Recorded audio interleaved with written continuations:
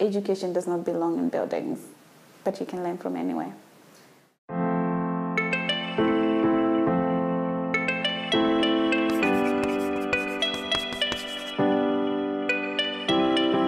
Chifamba is a 22-year-old Zimbabwean who is at the final stages of completing her accounting articles and chartered accountancy qualification. Prior to this, she made history when she completed her primary school education at the age of 10 and her secondary school education by the time she was 13. This enabled her to become the youngest student to commence her undergraduate studies at the University of Zimbabwe at the age of 14. Following her undergraduate degree, she subsequently obtained a Master of Science in Accounting, also from the University of Zimbabwe. She's an avid YouTuber, and a link to her channel will be placed in the description box.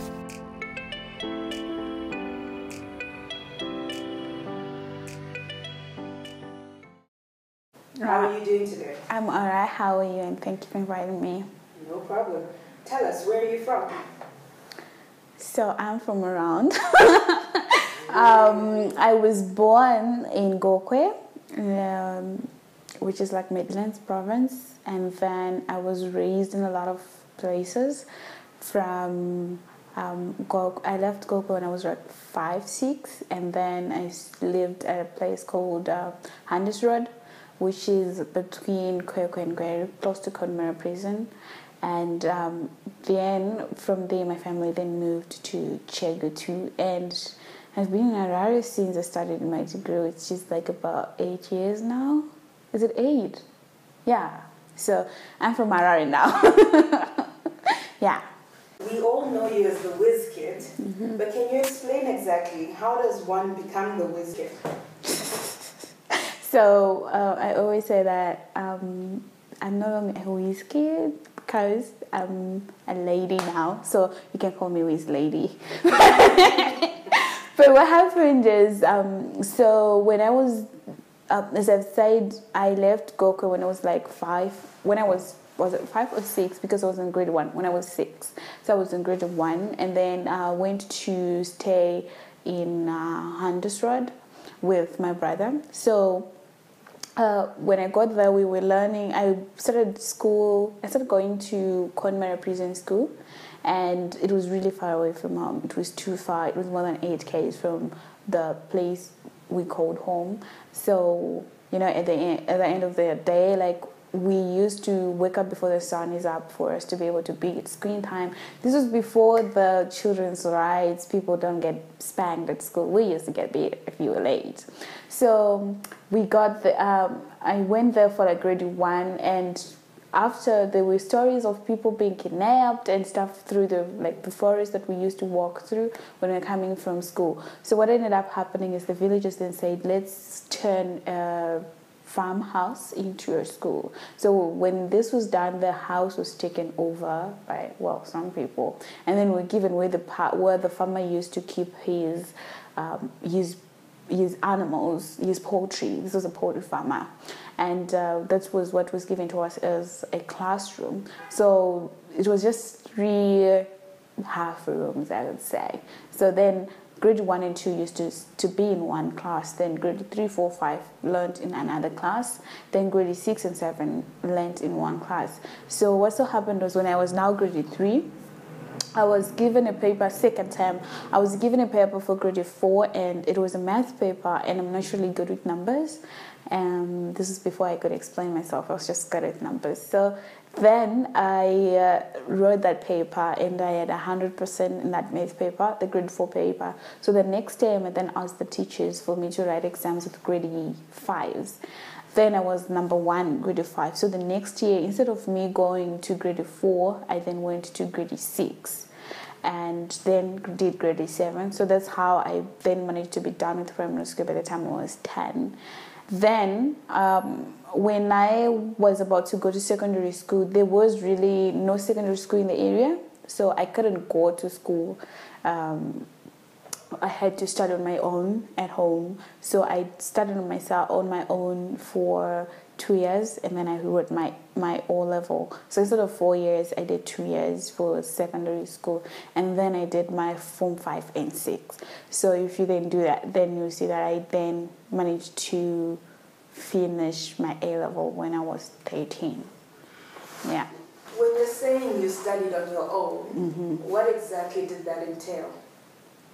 Okay, so for me, I was 10, and in the community that I was, there was no secondary school, and the only option that was there. So what used to happen for us is after grade 7, you either go, if you're a guy, you go and look for gold. If you're a lady, that's the time you get married, because in this community, children don't really have anything else to do, and what is expected is for you to get married. And the thing is, with my family, I come from a polygamous family, and I never really had an inspiring example of a marriage. So marriage was never something that was on the cards for me. I never wanted to get married.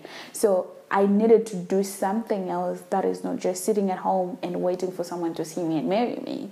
So I then took advantage of the books that were in the house. One of my half-brothers was once a teacher. He had passed on by the time I got to secondary school. He had passed on, but then there was a Bible in the home. There was Success and Commerce. There was Integrated Science Book 3. There was New General Mathematics Book 4.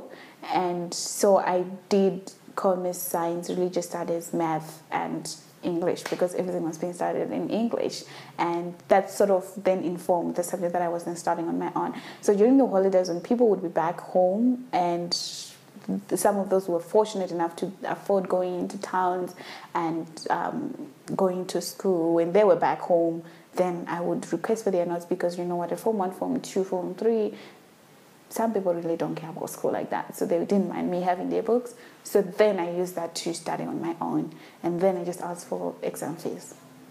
So essentially, you did not attend a classroom No. for all of your high school? I only then started going to formal school when I was Form 5. Okay. Yeah.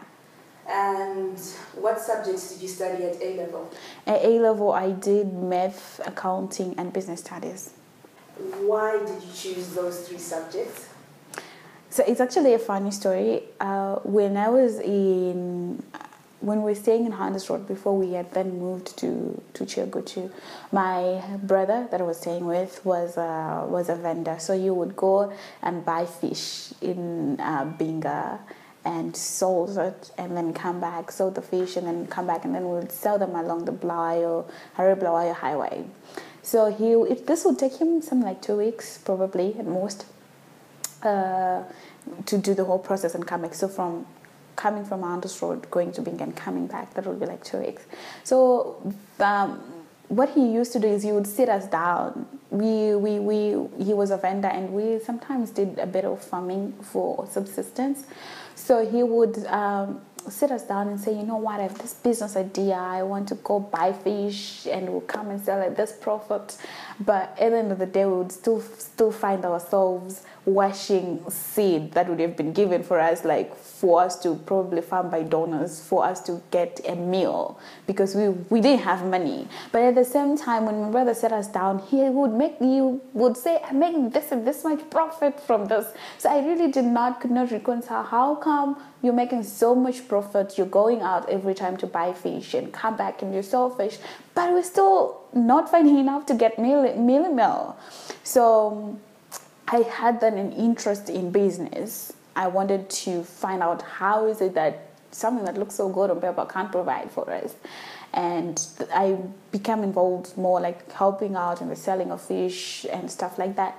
But when I then was done with my O level and then was now going into a formal school, I went there and I said I want to study business studies. And then that's the one thing that I knew I wanted to study. And then combine business studies and my natural ability with numbers, I then found myself doing accounting. Yeah. So you mentioned that you were self-studying for the whole duration of most of your high school. Yeah. When you're saying self-studying, what time would you wake up? What would your day-to-day routine look like? Okay, so I wasn't staying with my parents, so I really didn't have a pass from doing household tasks, because in the rural areas as a girl, you're still expected to clean the house, you're still expected to find firewood, you're still expected to go find water. So with that sort of then informed my study schedule, because if you then look at it, you will be busy all day, you're still expected to go to the fields, because if you don't do that, you won't eat, basically. So, and then into that, I wasn't staying with my parents. So what I did was, I would wake up a bit early. I remember from even the time when I was in primary, I would wake up at 3 a.m. to study, so that by the time everybody gets up and everybody is expected to go into the fields, I would be done with a bit. I would have done a bit of studying, and then if I then find some time during the day, I could still do it, because usually the day starts with you going to find water or going to the fields, and you then cooking for the family and then helping out, and then by the time evening comes, you're really tired, so I couldn't really put in study time in the evenings. So mornings were good for me, because I would be fresh, and then I would be fresh, not tired, and then I also didn't have anything that would be expected of me that early in the morning. You finished secondary school at 13. Yeah. How did you then decide that you wanted to go to the University of Zimbabwe and study accounting? Okay, then, so I have explained how I found myself in commercials, doing business studies and accounting and math. But when I was like really young, at home, there used to be this magazine which had people that were smartly dressed, and I had like one dress for church, and I was seeing these people in these two-piece attires, nice heels, court shoes and stuff, and I thought I wanted to be one of them. And so that is how I then wanted to be a chartered accountant, because I knew they dressed well. So then, now that I was now first with an opportunity of what degree was I going to do, it's actually a funny story, because at first when I actually applied at universities, they used to say I was too young, and me coming to that university would sort of put it in the spotlights, and it would be too much responsibility for them, because I was just starting to be a teenager.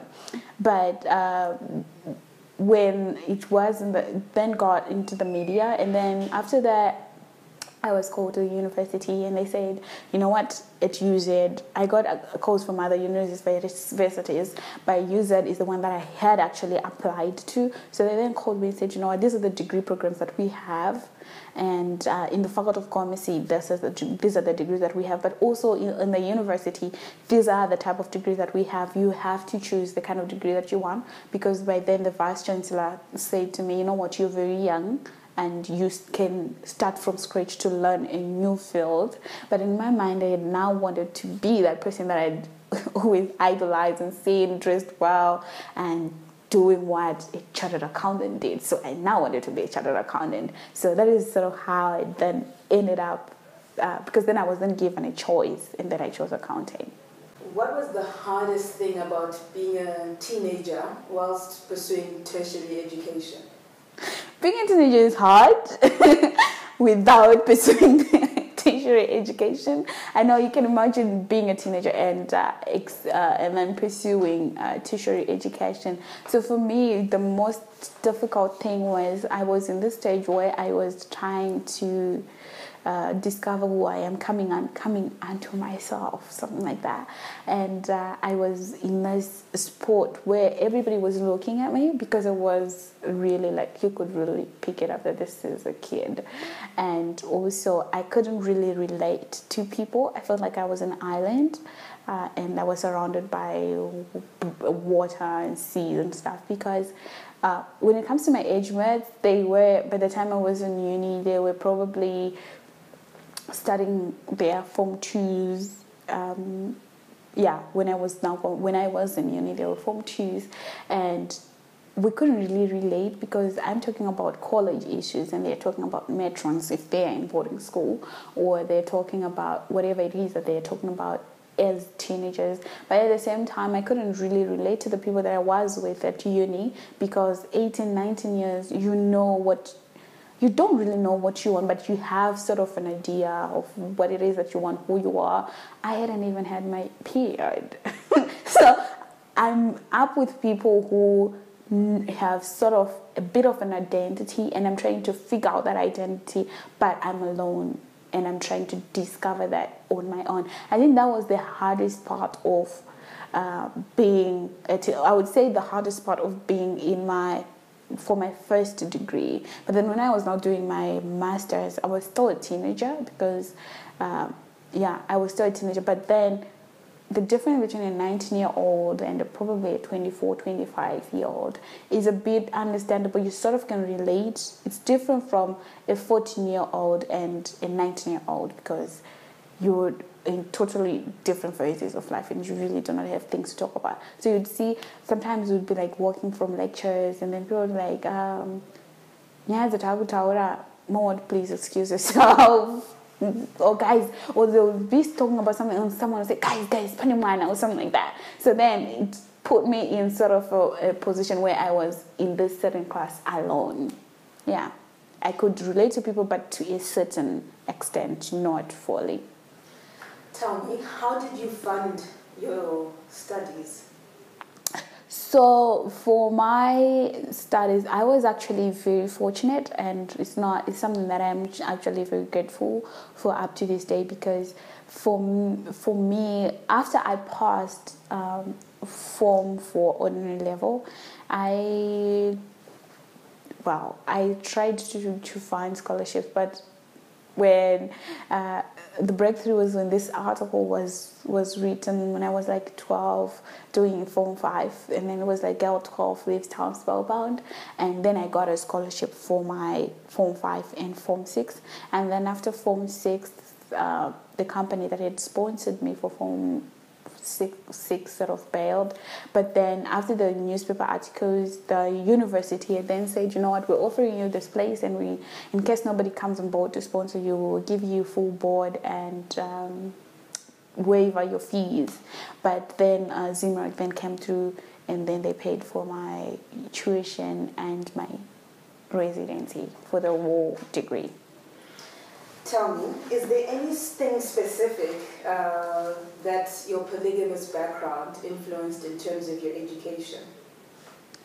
I would say if there is something that my polygamous background did, it would be to tell me that I was going to be my own savior, and so growing that up in this situation, I had brothers that were old enough to be my fathers, and like the one that I ended up going to stay with.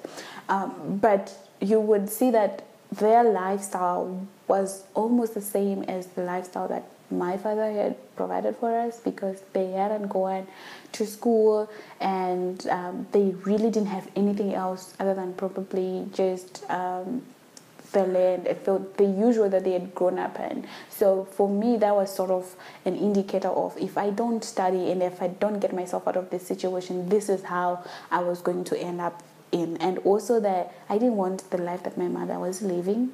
I didn't want to be, as I've said before, a wife. That was way out of range for me. I never wanted that because of the example that I had then.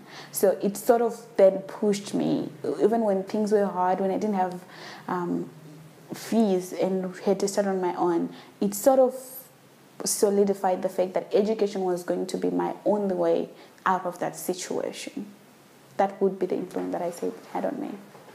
So tell me, we're sitting talking to you today. Mm-hmm. Why do we not have any other Maud Chifambas from Hunter's Road? What do you think is the hardest thing to becoming someone like you? I think it's I think it's twofold. First, it's is very hard to. It is, the first thing I would say is it is sort of too much to expect for someone for you to expect that. So for me in Handus Road, there was definitely no school, so I was studying on my own. But sometimes there is a school, but it's like 8 kilometers away, like Conmara was for me when I was in grade 1. And you see what then happens is Maud gets their schooling, and the moment they're done with school, they are now here in Harare, and they're talking to the people in Harare, and the people back there do not really see what really has more done, what has changed with her life. So there's really no motivation for you to walk 16 k's every day and enjoy having like no textbooks, no book, not enough stationery for you to. There is really no motivation, because there's really no example of this is a person that actually enjoyed this and this is what they have become. There is not that much of the motivation. And then it also comes into the vision. You can only dream of things that we know.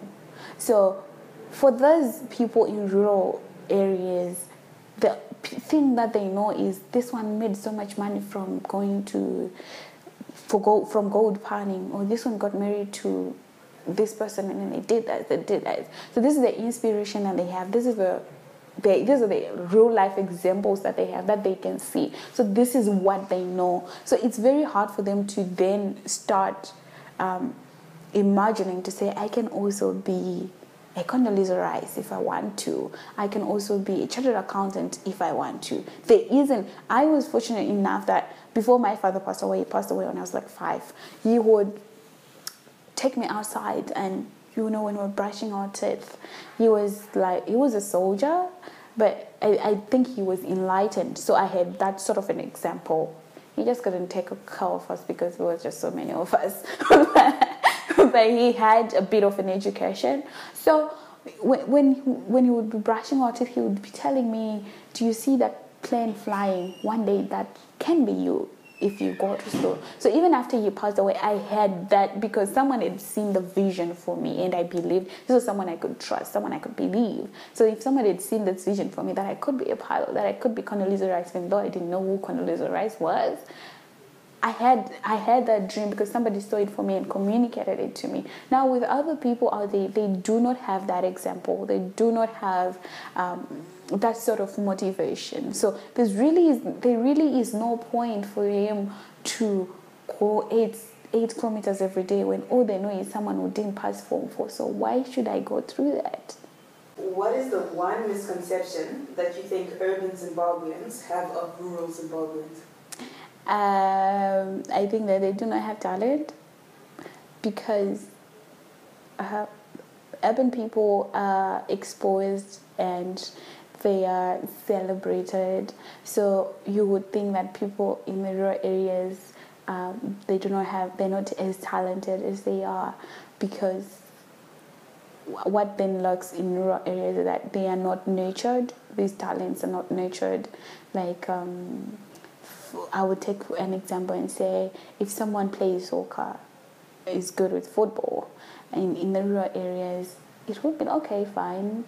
They just play football and that's the end of it. But if they're like in urban areas, they have access to scouts, they have access to, they can be playing in the national teams and everything like that. So I do think urban people, because they're exposed, they then tend to sort of group rural people as, I would say, I wouldn't want to say losers, but I would want to say people that are not talented. Say that it's something that is surprising, that, oh, she did that from a rural area. You would expect probably for someone to get to university at 14 because they have homeschool and they have teachers, private tutors. But it would be surprising to an urban person to say this person with nothing, because the conception is they do not have talent. But they do have talent, just that it's not nurtured and it's not harnessed to go into the places that then it will be clear to the world that they are talented.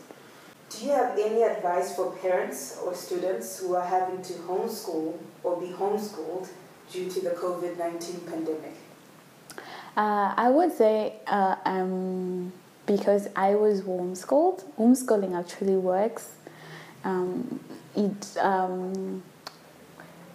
you just need a few tips and tricks to it, and you know, there's one thing that my brother once told me when I was in I think in grade 7. So when I was in grade 7, it was me and my other cousins, and one of my cousins, her father was a lecturer and she was learning at a very good school, and one of my other cousin had remained in Gokwe where I was born. That's where she lived, and they had a sort of a decent school. And then there was me in Handesrod, and our school was, so it was like a new school where we were learning in places where this person used to keep his poultry, and we didn't have desks. We had just benches, and we had to kneel down so that at least the book goes on the bench. So we would be writing while kneeling down. And then my brother said to me, so we were sort of in grade 7 the same time, and my cousin from the Francis school had 5 units, and I had 4 units, and the other cousin had 20-something from Gokwe. And my brother sat me down and said, what can you take from this whole situation? And I was just like, oh, okay. I paused, and I had the best results. And then he said to me, education is not in buildings. He does not respect buildings, because you can learn from everywhere. And that is also why I then had this figure, okay, I can actually start on my own, because I had been told that education is not in buildings. So when it comes to homeschooling, you need a few tricks, like try studying in the morning, try active studying, try concentrating and taking off all the distractions, having like a vision board. What is it that you seek to achieve? Knocking off a to-do list of, I have done this, I've done that. But otherwise, homeschooling can be done, and it works, because education does not belong in buildings, but you can learn from anywhere. Thank you very much for coming to us and sharing your story. We wish You're you very all the best welcome. in the future. You're very welcome. Thank you.